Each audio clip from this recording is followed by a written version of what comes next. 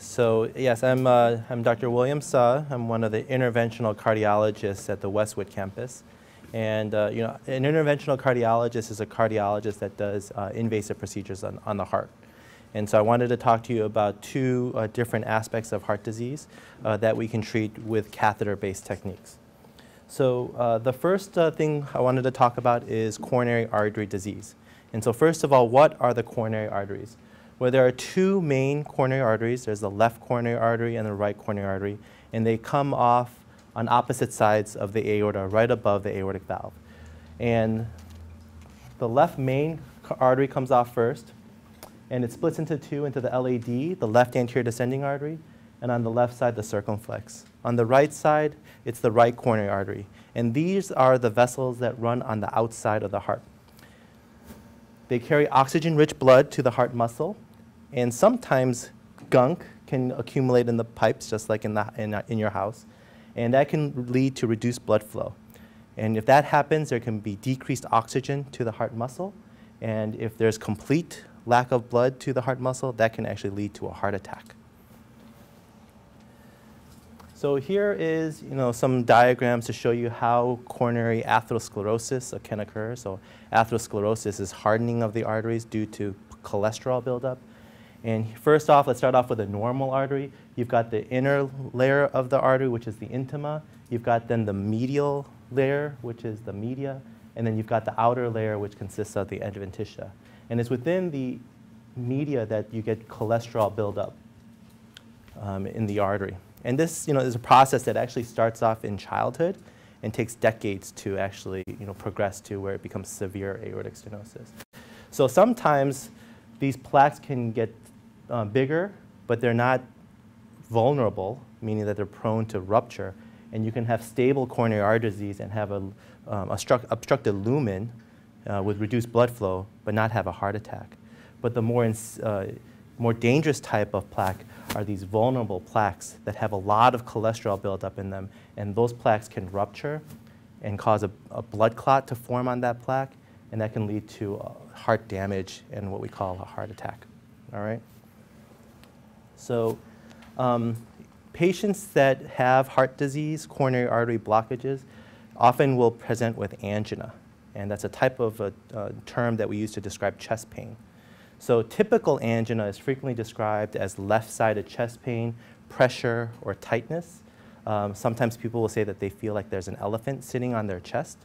The pain can radiate to the left shoulder, to the jaw, or sometimes to the back. Can be associated with nausea, vomiting, and breaking out in a cold sweat. It oftentimes is worse with exertion and improves when you rest. And angina without any exertion, so if you're at rest and not having angina, that's very concerning of having a heart attack. So I showed you first a picture of a man holding his chest, but women also can have heart attacks. And most people don't realize that heart disease is still the #1 killer for women. It's not stuff like breast cancer or anything else, but it's actually heart disease. So women should also be aware of what the typical symptoms are. So stable coronary artery disease is the majority. And so how can we detect coronary artery disease non-invasively? We have different modalities that we can do to do stress testing. So we've got the treadmill electrocardiogram, and that involves putting a 12-lead EKG on the chest and exercising a patient on the treadmill. Sometimes patients cannot walk, so we have other ways to stress the heart using medication. So a medicine called dobutamine can actually make the heart beat harder and faster. Another medicine called Lexiscan can dilate the heart arteries, and we use different modalities of imaging, either by echocardiogram or by nuclear imaging to actually assess wall motion or blood perfusion. So these are just a couple of pictures here. This is a gentleman here doing a treadmill EKG. This is a picture of an echocardiogram looking at the different walls of the heart. And unfortunately, this is not in motion, but we'd be seeing how well everything is contracting. This is a myocardial perfusion scan, so we're trying to see how well the blood flow is between rest and stress imaging. And this is just a picture of a cardiac MRI. So these tests are sort of designed to pick up those blockages that are severe. So blockages that are greater than 70% narrowed these tests can be pretty accurate in picking up those types of blockages. So blockages that are not severe oftentimes are missed with these types of tests. So when do we perform invasive cardiac catheterization? If a patient has symptoms of coronary artery blockage, so if they have angina, that would be one reason to maybe go to a cardiac cath procedure. But some patients don't have typical angina. Some patients can have just shortness of breath, especially in diabetic patients. The symptom can just be shortness of breath. Sometimes people will say that they feel like they're having heartburn, and sometimes it could just be feeling tired. If a patient has an abnormal stress test, that would be another reason to have a cardiac catheterization. And then obviously if a patient's having a heart attack, that's an urgent indication for cardiac catheterization so that we can find a blocked artery and open it up right away, because we don't want permanent heart damage. So I don't know if you guys remember Tim Russert. Tim Russert was working in his office at the age of 58. He started having chest pain in the office, and he actually died. On autopsy, it was found that he had a complete blockage of his LAD artery. So interestingly, he had a stress test just a few months before his death, and it was normal. And so why is that? It's because the vulnerable plaques usually are not severely narrowed. They're usually 30, 40% blockages, and they undergo something called plaque rupture. So here is, if I can get my, so here is an animation of how a plaque can rupture. You've got a lesion there that's vulnerable, and this wall here is getting stressed, and it's going to burst, and the contents of that plaque is going to get exposed to the bloodstream, and a blood clot forms. And once you have complete blockage of blood flow, the heart muscle is not able to do its pumping function, and the patient can go into cardiac arrest. Okay? So in this type of situation, if the patient is still alive, comes to the emergency room, having symptoms suggestive of a heart attack, gets an EKG that also demonstrates that there is a blockage in the heart artery, we would take this patient emergently to the cath lab and try to open up that artery right away. So what is cardiac catheterization? Well, cardiac catheterization is an invasive procedure in which a catheter is inserted into a peripheral artery, either in the arm or in the leg. And this catheter is placed into the ostium of the heart artery, and that's how we can perform angiography. We inject contrast dye through that catheter, and we can actually see the dye flowing through the arteries using a special X-ray called fluoroscopy. Okay? So here is a catheter that was placed via the arm, and it's sitting right at the opening of the left coronary artery. This is the LAD artery coming down here. And if you look right here, there's a narrowing, almost a complete blockage of that LAD artery. And this patient was not having a heart attack, but every time he played tennis, he was having angina. I don't Yes? know when the correct time to ask a question would be, but in Tim Russert's case, for instance, if he had had this clear stress test so recently to his heart attack, I guess, what other tests could he have had, or might his doctor have suggested? Yeah. So it's really hard to know for sure because he unfortunately passed away. But I mean, we could have in the blood work or anything else that would have been suggestive of? Yeah. Even if we had done a cardiac cath on Tim Russert, we may have not actually seen a blockage that was severe enough where we'd even consider doing anything invasively with like a stent. Oftentimes blood work will show whether or not there's elevated cholesterol, and we know that cholesterol lowering can actually help prevent progression of plaque and actually stabilize plaques so they're not vulnerable to rupture. So I'm not sure what medications he was on and what dosage of medicine he was on, but if he did have elevated cholesterol, then lowering that obviously would have potentially prevented his death. If he was a diabetic and making sure that his diabetes was under good control. I don't know if he was a smoker or not, so stopping smoking obviously also can help. And then if he had high blood pressure, making sure his blood pressure was under good control as well. So these are all things that can be done to modify risk and to optimize medical management of those risk factors. Yes, sir. Is there any test which will determine the nature of the plaque, since I guess you're suggesting that that was the problem in this case. Is there anything without intervention to determine the nature of it? So one way invasively to characterize plaque would be to do intravascular imaging. So like intravascular ultrasound can give us a lot of information about plaque composition. There's also other newer techniques invasively like optical coherence tomography, OCT, or near-infrared spectroscopy that can also help to determine some lesion characteristics. Non-invasively, the one promising area is the use of cardiac CT, CAT scan. So the cardiac CAT scan now with its advances in its technology, where we actually have now multi-slice detectors and better EKG gating, better image resolution, we're able to kind of see also what's in the wall of the artery and not just a luminogram. So here when we do angiography, we're just taking a look at the lumen of the artery, just the flow. Is there what is called a chest angiography, angiogram? Would that determine these specifics regarding the heart? Yeah, it can. Sometimes we can see the actual necrotic core In the chest, of the coronary artery by the CT scan. Sometimes there's like spotty calcification, a lot of positive remodeling of the vessel. These are all things that are associated with vulnerable plaques on the CAT scan. Okay. So usually the cardiac catheterization procedure is done from the groin. And there's a couple reasons why this has been the case. The femoral artery is a much larger artery in diameter, usually 6 to 10 millimeters in its diameter. So it's much easier to access with a needle. And specially shaped catheters make cannulation of the heart arteries easier from the groin. So it's not a very difficult procedure to do from the groin. Although it's easier to perform the procedure from the groin, there can be devastating complications, albeit it is rare for these complications to happen, but you can have some potential devastating complications. And so some of those complications, the most common would be a hematoma, and that's just a blood collection at the site of the catheterization. These usually are more just painful than actually life-threatening, but you can end up with a pretty big bruise with a groin hematoma. Sometimes you can have damage to the artery, what we call a pseudoaneurysm.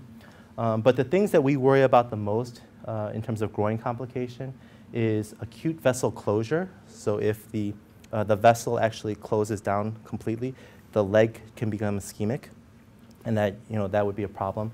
And then this is actually a very potentially deadly complication, which would be retroperitoneal hemorrhage, in which blood then is bleeding into the retroperitoneal space in the abdomen.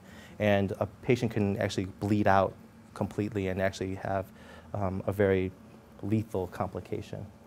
So I apologize for the next graphic, but it's just to bring home the point that sometimes you can have massive blood in the groin from a groin procedure. And here's an angiogram showing that this puncture site is actively bleeding, and this is contrast extravasation into the soft tissue. This next picture here is an example of a complication from a commonly used closure device called the angioseal, in which the collagen plug ended up getting put into the artery, and that led to a thrombotic occlusion of the artery, and the vascular surgeon had to get that out. So, as I said, although the groin procedure is easier to perform, these complications can happen. And so because of that, a lot of, especially outside the US, a lot of cardiologists have moved to the arm. Okay? So the arm has two arteries that go to the hand. There's the radial artery that's closer to the thumb, and then the ulnar artery that runs closer to your pinky finger. And so the radial artery, although it's a smaller artery, the procedure still can be done through this small artery, and there's less vascular complications and less bleeding. And it's because the radial artery is very superficial, and if there were bleeding, we'd be able to see it right away. And there's, because it's in a tight space, there's less chance of a pseudoaneurysm. So why do cardiac catheterization from the arm? One, it's safer for the patient, and it's also more comfortable for the patient. Okay? Yes, we do. Yes. So It's all about the patient, why we do the procedure from the arm. In terms of patient safety, the bleeding complications are rare. Since we're not going from the groin, we're not going to get a hematoma in the groin, and we're definitely not going to get a retroperitoneal bleed, which could be potentially deadly. And then there's no need for vascular closure devices and its associated complications. So a vascular closure device can get infected, or it can embolize and cause other problems. So in terms of patient comfort, because we're doing the procedure from the arm, we don't have to lay the patient flat after the procedure. After a groin procedure, sometimes the patients have to stay completely flat for up to 4 to 6 hours. And for patients that have back pain, that can be very excruciating. So we're able to sit the patients up right away. You know, we ask patients to be fasting for the procedure, so oftentimes patients are hungry. Very difficult to eat after the procedure while lying flat. So it's much easier for you to eat sitting upright. If you have to go to the restroom, you know, it's much easier to just walk to the restroom. You could do that after an arm procedure. You wouldn't be able to do that from the groin. You'd have to use like a bedpan or a urinal. So sometimes if we don't use a closure device, in order to gain blood control on the groin arteries and to stop bleeding, manual pressure has to be applied to the groin. So you'll have somebody actually holding pressure on your groin. Sometimes that can be a little bit embarrassing. So here's a picture of a patient of mine that underwent a radial cardiac catheterization. And you can see him sitting up, drinking a cup of water because he was thirsty. And here's a wristband that's holding pressure on the access site.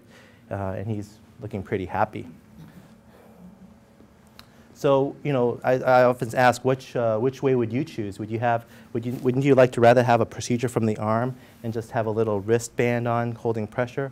Or do you want one of our cath lab techs holding pressure for 20 minutes on your groin? Didn't they use these sandbags and stuff? They used to do 20 minutes of pressure and then a sandbag on top of that to continue on the pressure. So we don't use sandbags anymore. But, you know, I think that most people would rather choose the wristband. That's pretty scary. So going back to my tennis player, you know, he had this blockage in his left anterior descending artery, the LAD, and we can actually fix this also from the wrist approach.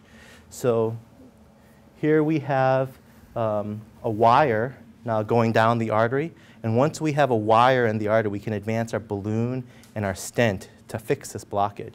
So here's a balloon that was used to inflate a stent. So now we've put a stent here in the middle of that left anterior descending artery, and now when we take our picture of the angiogram, you've got nice flow, and that stent, that blockage has gone away. Okay. So we're able to actually fix these arteries from the wrist approach also. So the catheters are clearly getting smaller and smaller. They are getting smaller. Yeah. Yes. Is the distance would be different from going from here or from arm? The distance is about the same. Because when we go from the arm, we have to make this turn here in the shoulder. When we go from the groin, we have to make this turn over here in the aortic arch. So the distance actually is about the same. How far in the catheter goes all the way to the heart? Yes. So this catheter is sitting right above the aortic valve. The aortic valve is here. The heart pump is here. So we've got this catheter right up against the heart. Okay. And this one is only for the heart? This is for the heart artery. Yeah. There are now some interventional neuroradiologists that are also fixing carotid arteries and sometimes even the brain arteries through a wrist approach also. But it's really been interventional cardiology that has really led the way so far in the radial procedure, in the arm procedure. So as I mentioned, you know, this technique really became more popular outside the US. So like many other things, including cars, electronics, et cetera, the US really is no longer a world leader in interventional cardiology.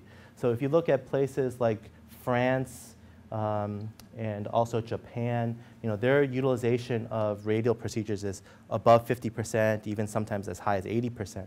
But if you look at the US only had 1.7% radial procedures that year.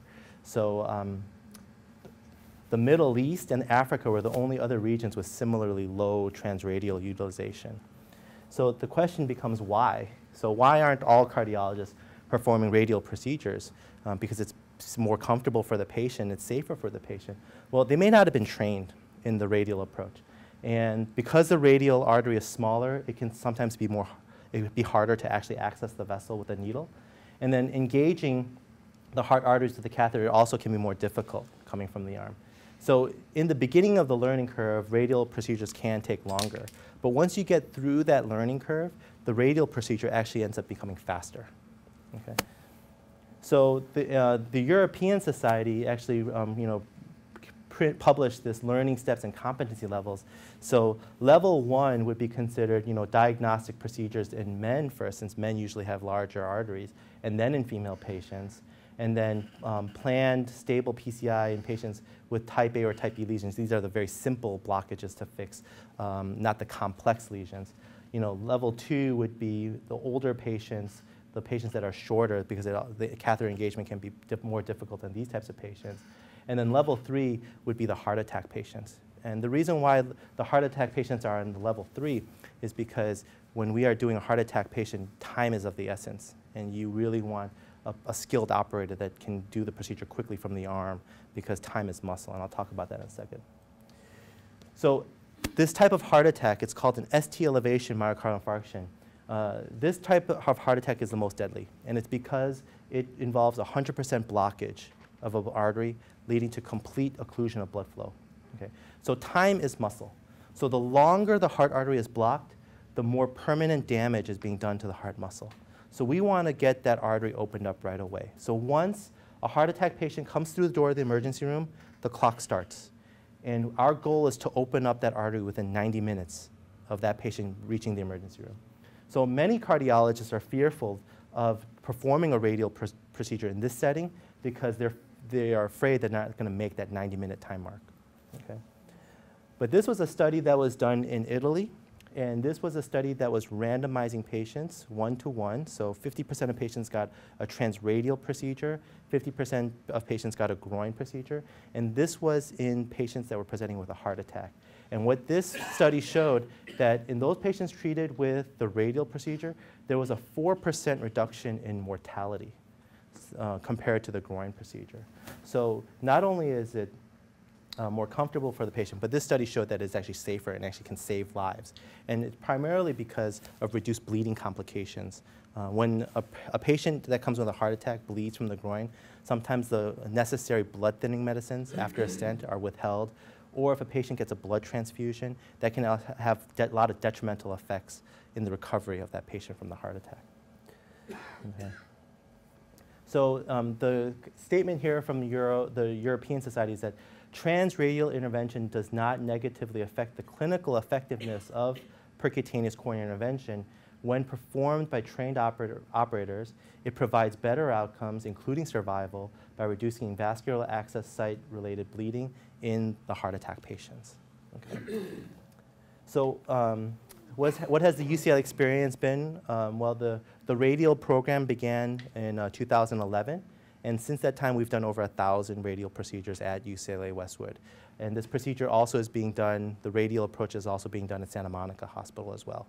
So radial catheterization at both facilities is commonly being performed for heart attack patients. So I think it's good for you to know that when you come to either one of the facilities, there is that potential option that you can be treated with a transradial procedure. Well, depending on the age of the doctor, he certainly wouldn't have been trained when he got out of school, right? So, how long does the training take? For training for interventional cardiology is 1 year beyond the general cardiology fellowship. It is true that because this approach has been adopted now more recently, that the younger physicians are more competent and comfortable with this approach, whereas sometimes the older cardiologists are a little bit more resistant in getting the procedure this way. What percentage of the UCLA doctors are using the radial method now? You said it was 1 point something. I would say that about 75% of our physicians are now comfortable doing, but not 100%. But a good majority are comfortable doing it this way. Okay. Question. Yes, sir. So if you go in through emergency and you're not, yeah, sometimes, you don't know who's going to do what. right.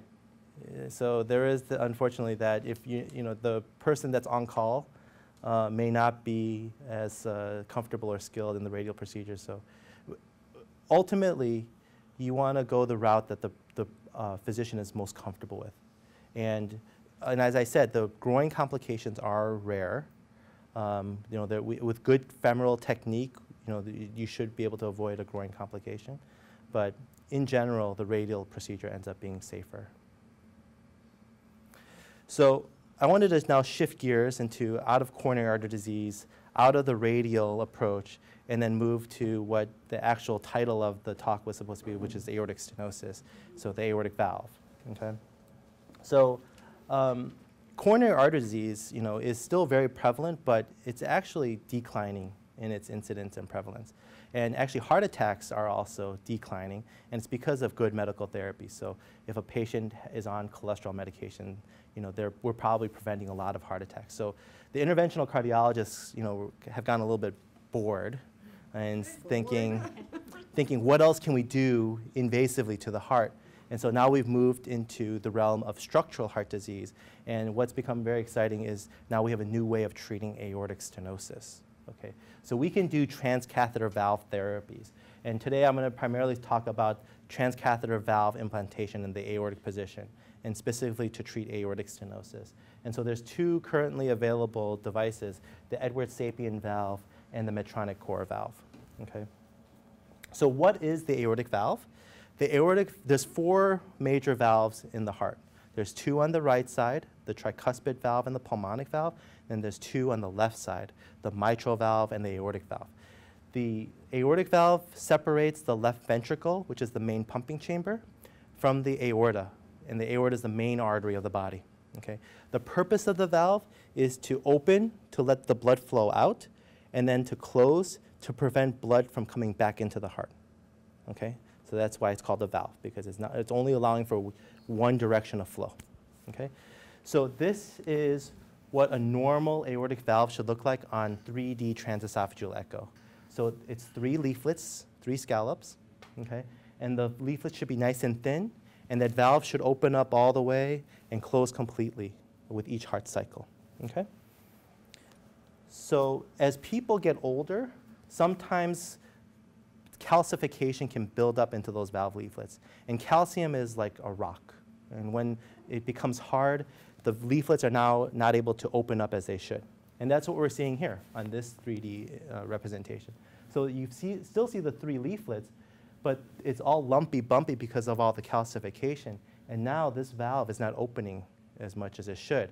And it's only this little pinhole that the blood is able to come out of. So age-related calcific aortic stenosis is the most common cause of aortic stenosis in this country. Okay? And its prevalence increases with age.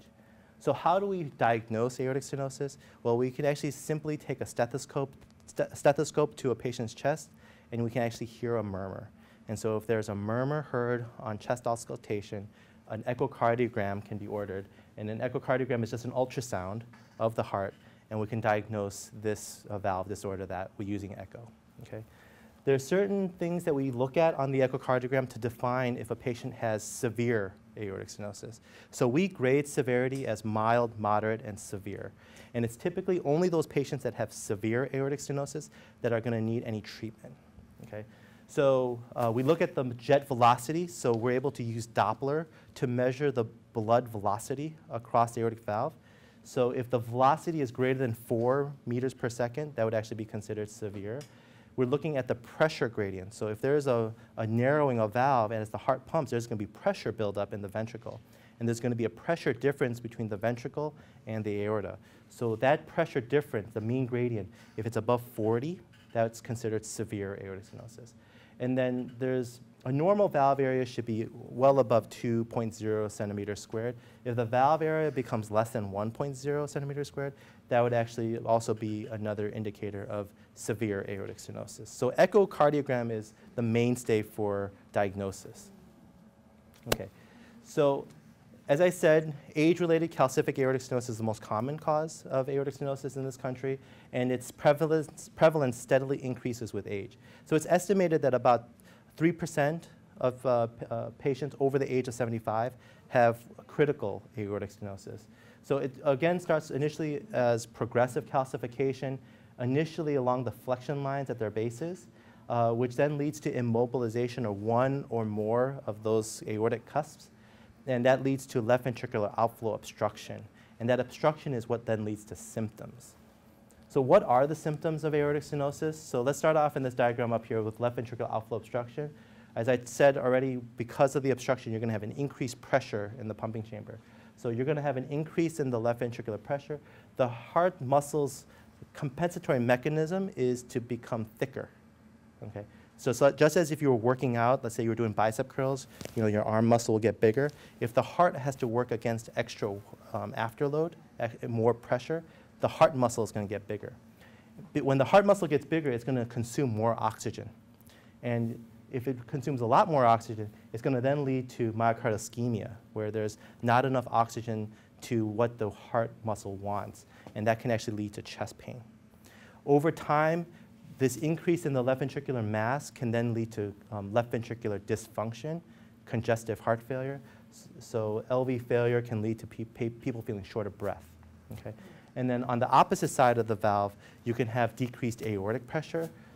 Over here, decreased aortic pressure, and people then can feel lightheaded, dizzy, and can even pass out.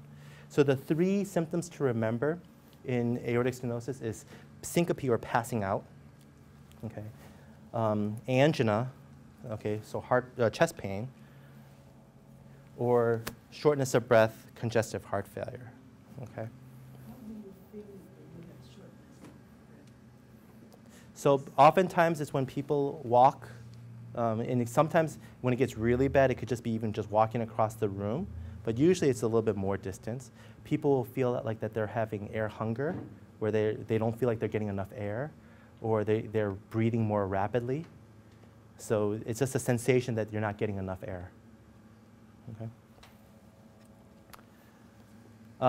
So this is to show that aortic stenosis also doesn't occur overnight. It occurs over decades. Okay. So there's a long period where there's no symptoms and survival is steady. Okay? But once a patient develops symptoms, and it could be any of these three, it could be angina, syncope, or heart failure, that's when survival precipitously drops off. So it's really important to determine if somebody with aortic stenosis has symptoms, because we know that patients will then start having mortality if we don't treat it right away. Okay? So if you reach 70, you don't have to worry, right? So this was actually good, and it was very astute that you point out the age timeline here. This was actually published initially in the 1960s. So this is a very old graph. And this is to show what happens in the natural history of untreated patients. So nowadays, if a patient at the age of 60 has symptoms of aortic stenosis and has severe aortic stenosis by echo, they'll get a valve replacement. And so that's actually going to let them live longer. So, okay. So if you've been having echocardiogram, right? Mm-hmm. Periodically, and they didn't find anything, that means you're okay? So it periodically, depends on how often the echocardiogram is being done. Oftentimes we first see just mild aortic stenosis, and somebody can maybe then live the rest of their life without having any trouble. Some people progress from mild and to moderate and to severe in a relatively short period of time. So, your physician should actually just take, their stethoscope and listen to the quality of the murmur. And if the murmur is getting louder, or there's other evidence that the valve is getting more tight or more narrowed, then another echocardiogram should be done. And then if you're having symptoms, then we should treat you for your aortic stenosis. If you have aortic stenosis, is there anything that you can do to draw out the gradual? So the question is there anything that can be done to slow the progression of aortic stenosis? We're not sure. And that's a good area of research that we would really like to delve more into. There was a study looking to see if cholesterol medication can help slow the progression of aortic stenosis, and it really didn't work. So, but that is an area of research where if we can somehow figure out how to prevent progression of aortic stenosis, that would be a really good thing. Yes, sir. Can I talk to you with a stethoscope, distinguish between a murmur from the aorta and the mitral valve? We should be able to, because you listen to different windows on auscultation. So up here in the right upper sternal border, that's usually where we listen for the aortic valve. The mitral valve we listen to more on the apex and into the axilla. So if the murmur is over here, more likely aortic valve. If the murmur is down by the apex and by the axilla, more likely the mitral. So we should be able to distinguish just by listening.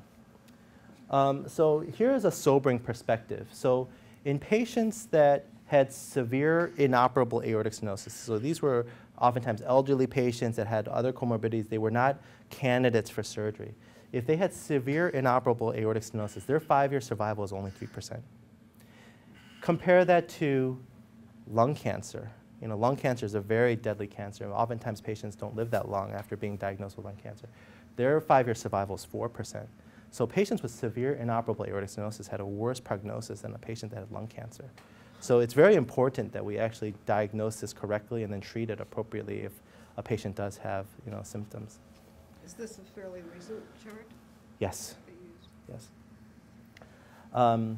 So this was taken from the Mayo Clinic, and this is to show that elderly patients also have, you know, a worse outcome when they have symptomatic severe aortic stenosis. And so it's estimated that at 1 year, untreated, an elderly patient has about a 50% mortality. So we want to, you know, try to get to these patients earlier. Okay. So just to kind of go through the ACC AHA recommendations on how to treat aortic valve stenosis. If a patient has severe aortic stenosis by the echocardiogram, and if they have symptoms, that is a class 1 indication, meaning that it's very recommended to have aortic valve replacement. And traditionally, that's been open heart surgery and a valve, cutting out the valve and sewing in a new valve. If a patient is undergoing another open heart procedure, another class 1 indication to replace that valve, sometimes elderly patients say that they don't have symptoms, but it's because they've modified their lifestyle to accommodate their symptoms. So let's say that a year before they were actually walking 2 blocks, maybe now they're only walking 1 block. Now, they're not short of breath walking 1 block, but if they actually were still doing the 2 blocks, they would feel short of breath. So in those patients, if there's equivocal symptoms, sometimes we'll do an exercise test and get them on the treadmill and see what their symptoms are, and also if they have an appropriate blood pressure response to exercise. If they actually drop their blood pressure during exercise, that's a bad sign too, and that means that their aortic valve should be treated. So sometimes patients have absolutely no symptoms, and the left ventricular function is normal. Those are patients that we can kind of watch and wait until they have symptoms before we do a valve intervention. Okay? So as I mentioned, you know, surgical aortic valve replacement had been the mainstay treatment until more recently. So here is just a picture of the surgeon had opened up the aorta, cut out the aortic valve, and then sewed in a new tissue valve. Okay? So in symptomatic patients with aortic stenosis, surgery has been shown to improve both symptoms as well as survival. But however, there has never been a randomized trial comparing aortic valve replacement to medical therapy. And that trial will never be done because we know that patients with severe aortic stenosis do better with surgery. Okay? So common question is age a contraindication for surgery? So the guidelines specifically state that advanced age, and these are patients in their 80s, 90s, is not a contraindication for surgery. But the decision to proceed with surgery in the elderly patient depends on many factors, including patients' wishes and expectations. So I did my interventional training at the Mass General Hospital, and we were a site for the partner trial, which was looking at the transcatheter valve versus surgery in treating patients with aortic stenosis. So I actually witnessed a 98-year-old woman who came to be evaluated for the trial, and she got randomized. She threw her dice and got randomized to surgery. So she was very disappointed that she couldn't get the transcatheter valve, but even at the age of 98, she did very well. She was only in the hospital for 6 days. She was up and walking around, and she lived a whole nother year before she died of non-cardiac causes. So this was testament to me that even a 98-year-old could undergo heart surgery and actually do very well. Okay? So despite the recommendations that all symptomatic patients with severe aortic stenosis undergo aortic valve replacement, a significant number of patients don't undergo surgery because of the comorbidities and the associated increases morbidity and mortality with surgery. So Dr. Young et al. in the European Heart Study showed that about a third of elderly patients that actually met indications for valve replacement did not undergo surgery because they were actually not even referred by their doctors. Okay? So patients can be very fearful. At that age, they just say, I'm too old to have open heart surgery, and they just refuse to have the procedure. So transcatheter aortic valve replacement has risen as a very promising alternative therapy to open surgical aortic valve replacement in those patients that are deemed inoperable or high risk. Okay? Here is a picture of the very first transcatheter valve that was placed in Rouen, France by Dr. Alain Crebier in April 2002. And this is a very crude balloon with a stent that's been crimped onto this balloon. And then this procedure was done to treat a patient that was inoperable and essentially dying of his aortic stenosis. But this was the pioneering procedure that was done, which has then led to what we do today. So, what year was that again? 2002. So this is a procedure animation, and Edwards is the company that makes the Sapien XT device. So as I said, we can gain access to the groin artery, and we get a wire to go into the aorta and across that stenotic aortic valve. And once we get that wire into the heart, that ends up serving as our rail then to be able to deliver our balloon and stent. So this is the delivery sheath that our equipment is going to go through. And now we're advancing a balloon over that wire, and we're going to position it across that stenotic aortic valve, and we're going to inflate this balloon to crack it open to allow for more space for the stent. Okay? So once we take the balloon out, then we're going to advance our stent delivery system, and we're going to then push it through the delivery sheath. The stent is here, crimped on the shaft, and then the balloon is up here. So we're going to bring this balloon back to align it with where the stent is. Okay. Once the balloon is aligned with the stent, then we're going to advance the whole system around the aortic arch, and then we're going to position the stent at the aortic position. Once in place, we're going to pull the pusher back. We're going to rapidly pace the heart to create cardiac standstill so that the stent doesn't move. We're going to inflate the balloon to inflate that stent. And once we deflate that balloon, the stent opens and closes with each heart cycle. Okay. So the stent pushes the leaflets to the side. So the native aortic valve and its calcium is pushed to the side, and it serves as the anchor so that the stent doesn't fly away. Okay, so what we've essentially done is now we've implanted a tissue bioprosthetic valve in the aortic position without having to do open heart surgery. How long does that procedure take? The actual doing of the procedure takes about an hour and a half. The actual setup, preparation and then post takes about 3 to 4 hours. So it is a procedure that we do under general anesthesia, but the actual accessing the vessel and positioning the valve takes about an hour, hour and a half. It's general anesthesia? Yes, it is. Yeah, sir. What happens to the gunk? That where the valve was, that calcified valve leaflet, it just gets pushed to the side. And it's that calcium that's within that leaflet that's actually holding onto the valve so that it doesn't move. So it still stays there? Yes, it doesn't get cut out. It's stayed in there and it's pushed to the side. It doesn't crumble, it doesn't. It gets scrunched to the side. There is some potential for debris from the aortic valve to then come off the aortic valve, and that is one of the reasons why people can have a stroke with this procedure. Although the stroke rates are low, but there is some debris that can come off that valve. How does the valve open and close if there's this artificial valve? It's all by pressure. So as the heart squeezes, the pressure builds up in the ventricle, it opens up the valve. Once the heart relaxes, the pressure in the ventricle falls, and then the valve closes. Oh, the artificial one will close? Will open and close with each heartbeat. So I can pass this around if you like.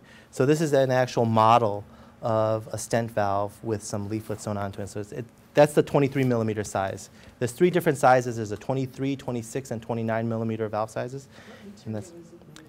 So the stent metal is made out of cobalt chromium, which is an alloy. And the leaflets are made from the heart lining of a cow, so bovine. Okay? Can you request kosher? So I just wanted to share a case, a patient story. So this was an 82-year-old woman who presented actually in July of 2012 with acute congestive heart failure. And previously, she was known by her doctors to have severe aortic stenosis, but she was asymptomatic. But then she presented in July with shortness of breath. And an echocardiogram was done, and her ejection fraction, a normal ejection fraction should be 55% or more. Her ejection fraction now is 20%. So that's severe left ventricular dysfunction. So she was referred by her primary cardiologist for the TAVR procedure. So a balloon aortic valvuloplasty was done, and her EF improved after 1 month to about 30%, so we felt that it was now time for her to come and get her definitive valve therapy. So when we put her under general anesthesia, we got a transesophageal echo probe to look at her left ventricular function, and this pump, this is the left ventricle, this pump is very unhappy. And sometimes we see that with general anesthesia. So her ejection fraction now is back down to 15%. So we knew that we had to take care of this heart and get this valve treated so that her heart can get stronger. Okay. Her left ventricular end diastolic volume was 251 millimeters, which is very dilated, very big. So here is the 2D, and that shows that this valve is not opening at all. Okay, it's very, very narrowed. And there's also a little bit of a leak coming back too on the valve. So she had both aortic stenosis as well as aortic regurgitation, so a leak. But not only that, her mitral valve, this is her mitral valve, had severe regurgitation. And it's because the ventricle was dilated, the mitral annulus also dilated, the valve leaflets were not able to coapt, and so it caused a severe leak in her mitral valve. So we were hoping that by treating her aortic valve, decreasing the pressure in the ventricle, and allowing for the ventricle to get smaller again, that this mitral regurgitation would also go away. Right. So here is a fluoroscopic example of the TAVR procedure. We've got the wire here in the ventricle. We're going to inflate this balloon to inflate this stent. And then once the balloon is fully expanded, we deflate the balloon, we stop the rapid pacing, and now the heart is opening and closing that valve. Okay. So now you can see this valve opening nice, widely open, allowing for much better blood flow out of the heart. And there's no longer that leak that we saw. And the leak in the mitral valve also got better, pretty amazingly. And the ventricle looked a lot happier.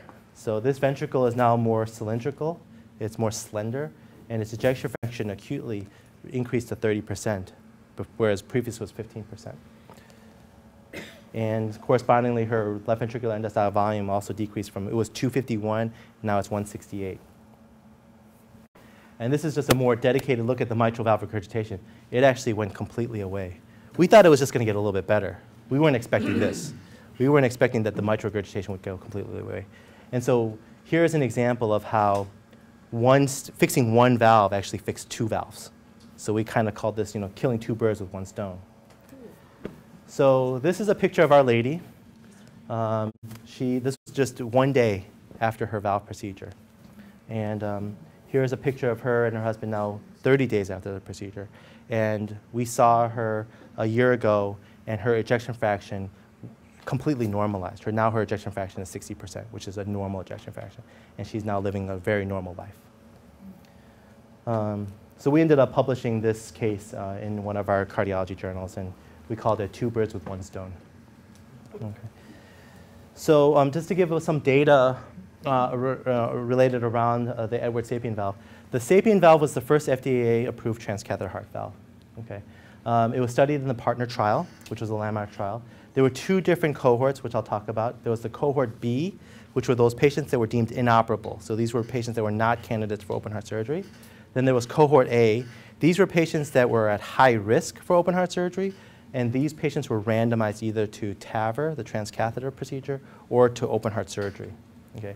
The sapien valve was first FDA approved in November of 2011. So it's a relatively new procedure.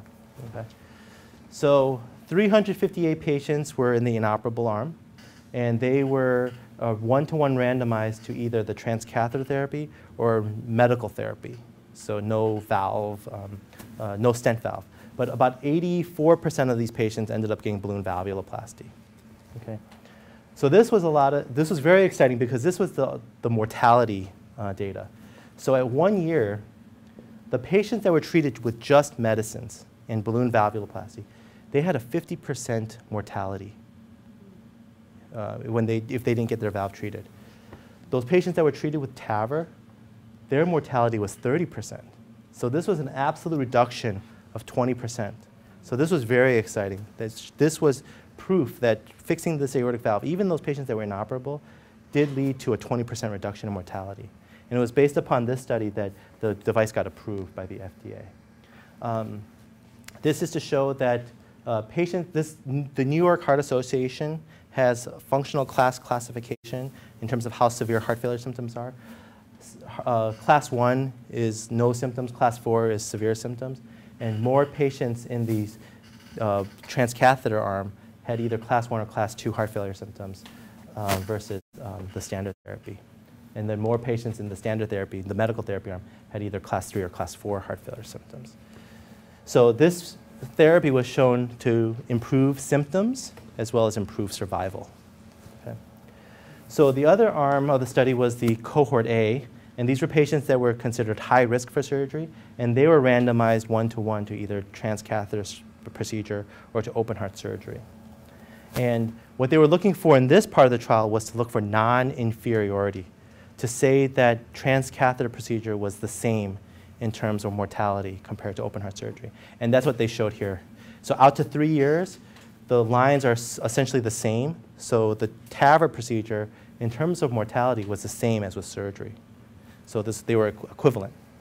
Okay. Same thing in terms of New York Heart Association functional class. They were similar in both arms. Okay. So as I mentioned, because there can be some debris coming off the valve, there is a slightly increased risk of stroke. Surgery also has some risk of stroke. So in this study, the blue is the surgical arm. They had a 3% risk of stroke with open heart surgery. With the transcatheter procedure, it was 5.8% risk of stroke. Numerically higher, but statistically not significant. So there is a possibility that this difference is just due to chance. But still, there is a numeric difference between the two groups. So we've been talking about the Edwards Sapien valve. That's in a balloon expandable stent. There is another stent valve called the Medtronic core valve. And it's different in that this is a self-expanding stent. It's made out of nitinol, which has shape memory. And so it allows for then the stent to be a self-expanding prosthesis. And this is actually using porcine, so pig tissue. So they did also another trial, and they randomized patients either to core valve, the transcatheter procedure, or to open heart surgery, surgical aortic valve replacement. Interestingly, in this trial, they actually showed that patients that were treated with a transcatheter core valve in yellow, they had a lower mortality than in those patients that were treated with surgery. So in Sapien, with partner cohort A, they were equivalent. But with core valve, they actually showed that this was superior to surgery. So this was just released and announced earlier this year. So there's a lot of excitement about transcatheter valve therapies as actually maybe even being a better therapy than surgery. This is also then just to go back to partner. Those patients that were treated from the groin approach, they actually also, in the partner trial, actually also looked like that they had a mortality benefit with the transcatheter procedure versus open heart surgery. So what are the typical characteristics of a transcatheter aortic valve replacement patient? So all of them obviously have severe aortic stenosis, but age definitely comes into consideration. Frailty is a big thing. A lot of patients are just too frail. They're walking around with a walker, they're having falls, maybe they have dementia, maybe they're just not strong. We can actually assess for grip strength. Maybe they're just not walking fast, they're a little bit immobile. So frailty is definitely put into consideration. The other big things that contribute to risk is lung disease. So if you've been a smoker and have COPD, that also is a big risk factor. Kidney disease is a big risk factor. And then peripheral vascular disease. So blockages in the other arteries of the body means that there's more systemic atherosclerosis and hardening of the arteries. So that is another risk factor for increasing the risk of surgery. So we can actually calculate a patient's risk by going online, and there's an STS risk calculator. The STS is the Society of Thoracic Surgeons, and they have a risk model of predicting mortality with different types of open heart surgery. So we would put here that it's only going to be for valve surgery. We're not doing a bypass operation. It's going to be on the aortic valve. And so we're going to try to predict the mortality for an isolated aortic valve replacement. And there's a whole bunch of stuff, including age, weight, height, kidney function, lung function, those types of things. And then we're able to get a risk of mortality. And in this particular patient, the risk of mortality was over 8%. So greater than 8% would be considered high risk. Intermediate risk would be those patients that have an STS score between 4 and 8. And then low risk are those patients that have an STS score less than 4%. Okay. As I mentioned, there's a couple different sizes on the valve, and we end up doing a CT scan on most patients to actually look at the aortic valve apparatus and to see what size would be appropriate. So here is a measurement of the aortic annulus, and we can choose the size of the valve based upon this area. Okay. We also can then also measure the heights of the coronary arteries using the CAT scan. When we inflate this valve, the native leaflets actually are going to be pushed out and up. And sometimes the left coronary artery can get compromised if the valve leaflet covers it. So we want to know what this height is, because we can then do a procedure that can help protect the left main artery with the valve implantation procedure. Okay. We can also make these measurements on 3D transesophageal echo, and we've been at UCLA getting good correlation with our CT scan. So if a patient cannot get a CT scan, or it's dangerous for them to get a CAT scan with contrast because of kidney function, we can sometimes use a transesophageal echo to make some of the necessary measurements. So one of the limitations of this procedure is that we have to advance this delivery sheath. And so this is, on fluoroscopy, the delivery sheath being advanced through the aorta. And I did bring an example of this delivery sheath, so you can pass this around as well. This is the smallest of the delivery sheaths. That's the 16 French device. But that's the size of the tube that has to go through the artery. So you can imagine that in a very small patient, maybe the artery isn't big enough for this procedure from the groin. Or if the patient has blockages in the arteries in the groin, maybe that's going to get in the way of allowing us to get that delivery sheath in. So there are alternative ways that we can do the procedure, which I have a picture of also, I'll get to in a second. So we can actually measure the aortic and iliac artery dimensions by using angiography. That's one way we can do it. But we can also do it by the CT scan. And this is just a 3D reconstruction of the aorta and its iliac vessels. And we can actually make cross-sectional measurements of the iliacs to know where there may be trouble in advancing the sheath. To answer your question, sir, about aortic aneurysms, oftentimes in the abdominal aorta, that's where an outpouching of the aorta would occur, and that would be called an aortic aneurysm. Okay, so as I said, there's some alternative ways of doing the procedure if the leg arteries are not big enough. One way is to do a transapical approach, so the surgeon will actually make a small incision on the side of the chest and expose the tip of the heart, and we can actually go through the heart itself. In some ways, this procedure, going from the tip of the heart, is easier from a technical perspective because it's a straight shot. There's much less distance to the valve when we go through the tip of the heart. But the downside is that we are creating a hole at the tip of the heart, and it is still a surgical procedure. Whereas when we go from the groin, we can actually still potentially do it totally percutaneously without having to do any incisions. So the device that was first approved in 2011 was the first generation device. Just recently, in the last few months, we've got the FDA approval of the Sapien XT device. The advantage of this device is that the metal is cobalt chromium, and so it's actually thinner than the stainless steel first generation device. And the assembly system is also thinner, which allows then for more patients to be treated from the groin. Okay. This is to show that there's a huge difference between the delivery sheath sizes. The first generation device was a 22 French sheath, and then the next generation device is an 18 French sheath, so much smaller. Okay. Is this as flexible as this gets? Yes, sir. Yeah. How does it go around? So we do it, we advance that sheath on a wire, on a stiff wire. And the stiff wire oftentimes straightens out the vessel, so we don't have to make too many curves. Okay. So as I mentioned, this procedure right now is currently FDA indicated for only those patients that are either inoperable, so as the surgeon has said you're not a candidate for open heart surgery, or for those patients that are at high risk, and that's an STS score greater than 8%.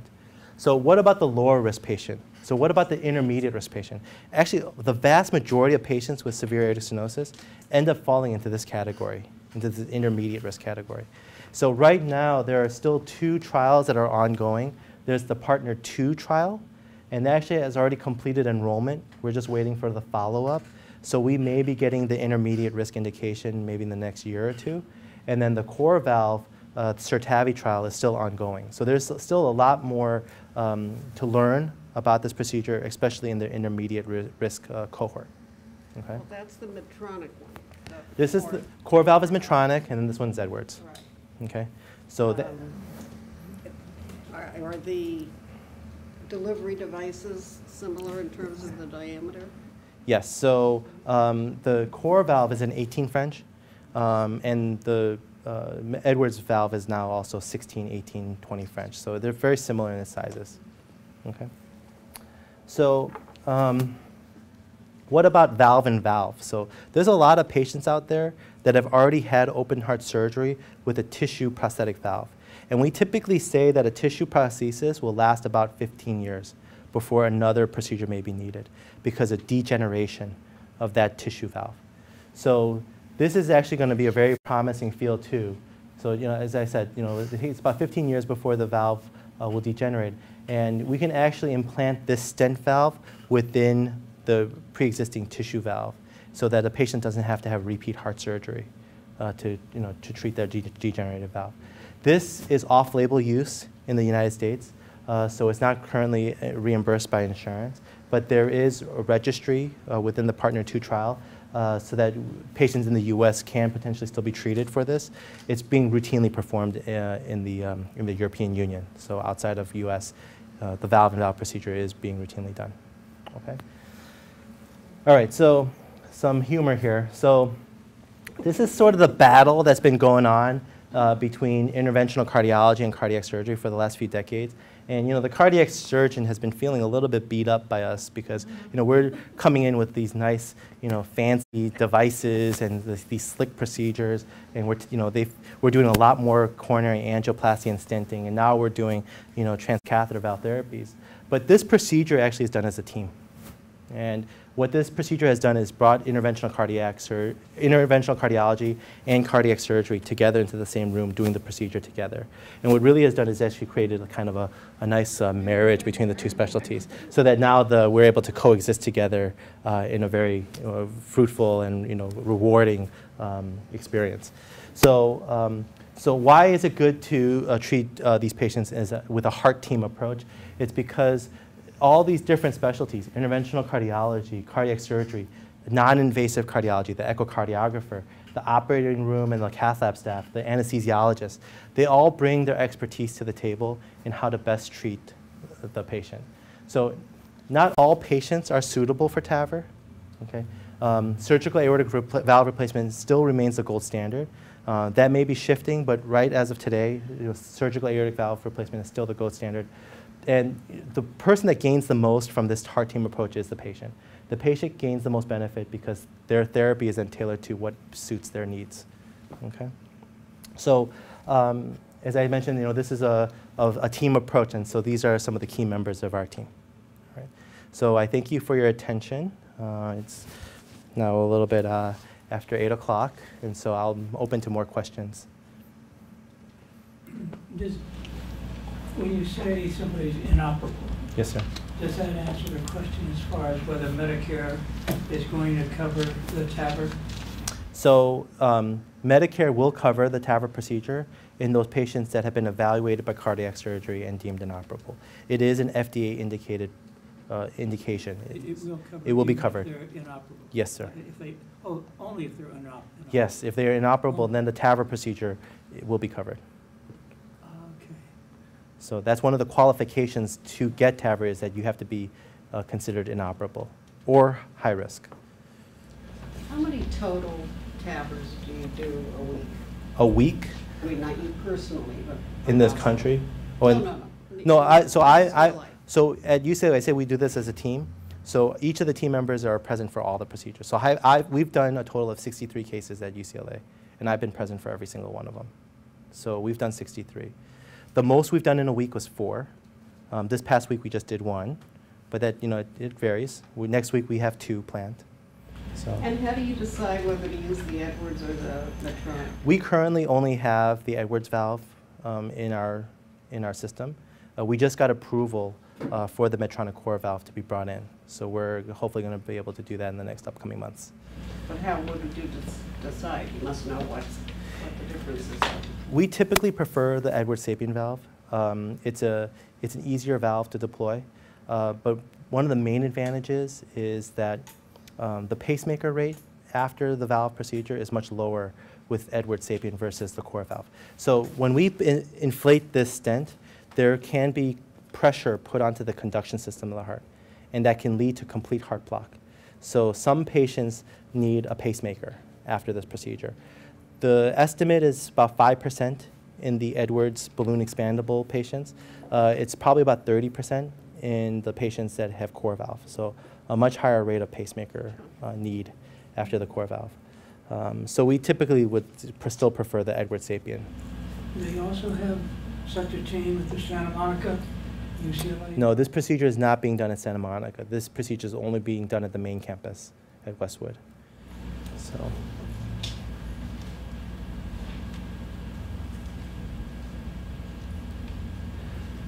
Okay. So if you've been doing this for how long? We- And you've done 68 of them?